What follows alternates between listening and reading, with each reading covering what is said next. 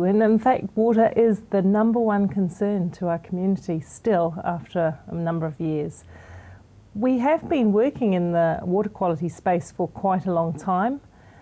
In the past, we've been looking at point source discharges. Those are the sort of direct discharges from factories, from stormwater, where you can actually see where the pollution comes from. And we've done a great deal over the last number of years to stop that. So very little of that is occurring, or none should be. We've also had catchment committees in place for a very long time, working on things like soil control, erosion work, stream planting, and other biodiversity aspects of looking after local streams. That work will continue. We even had, for example, the Clean Streams Accord for a long time, where people could get subsidies to plant or fence their stream. So in fact, we have been dealing with water quality for a long time, but now we're going forward with a new collaborative approach with the community, looking at how we partner up to better focus on waterways.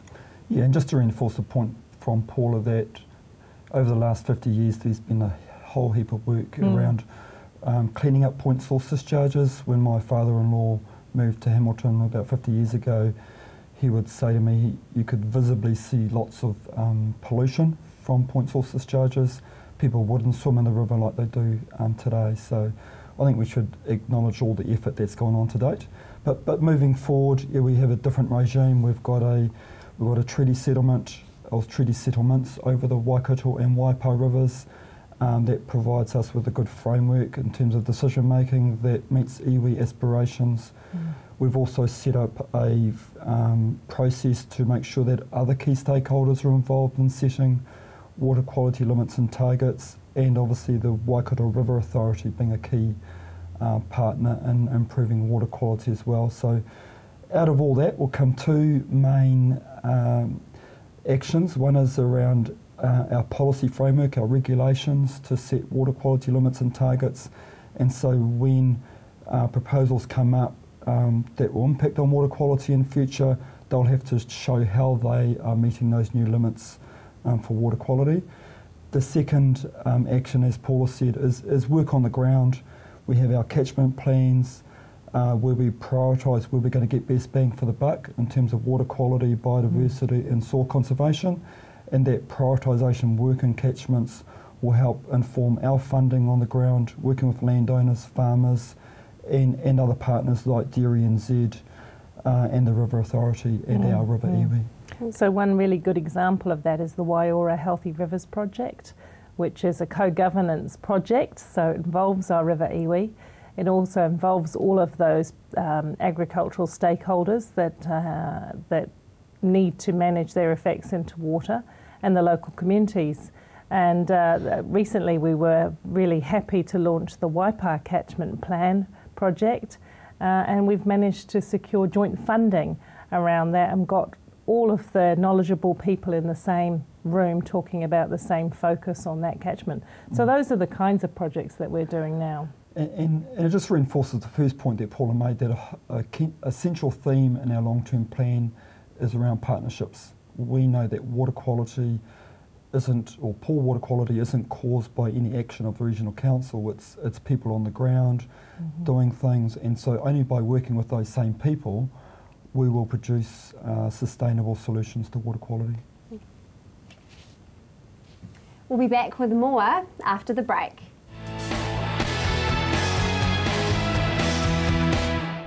Welcome back to Central News. I've got Paula Southgate and Vaughan Payne from the Waikato Regional Council in, and they're carrying on their talk about water quality. Now, what about what's going on in the Hauraki?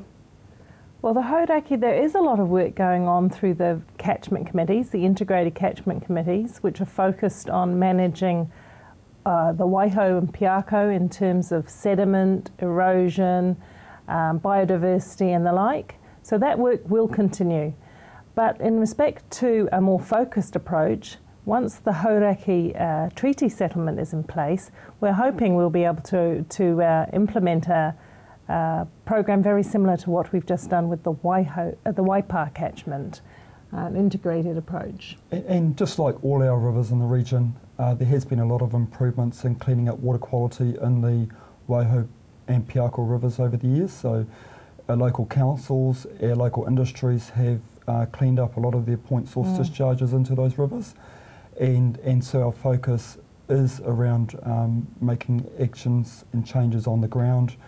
A lot of catchment works, as Paul has talked about, that are going on in the Waikato and Waipa rivers are also going on in this catchment. So there are community groups working in the upper Kaimai ranges as a collaborative process to help improve water quality that flows all the way down into the Firth of Thames. And we're also doing a lot of collaborative planning with the Auckland Council, who see a lot of the catchment activities going on in the Hauraki Plains, impacts on the Firth of Thames, impacts on the whole Coromandel area. So I think a lot of work, but it will increase as the treaty settlements come to pass.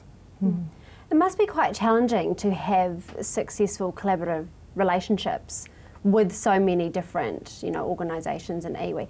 Have there been any obstacles in relation to what's going on in the Hauraki? Well, I think the key difference with a collaborative approach is that it does take considerable time and resourcing.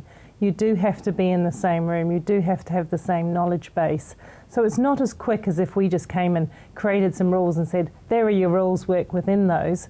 We do need to have lots of conversations so everybody understands what's going on with the waterways. The second issue is funding, is having sufficient resources to do things in the timescale that you want.